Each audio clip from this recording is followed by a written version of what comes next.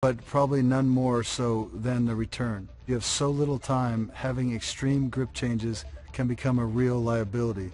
Most players with two-handed backhands, like me, don't have to worry about that. They get one hand set, most likely the top hand, for their backhand grip. They get their bottom hand with their forehand grip, and if the ball comes to their backhand, it's a little slight rotation as they turn their hips, and if it goes to their forehand, they're already set.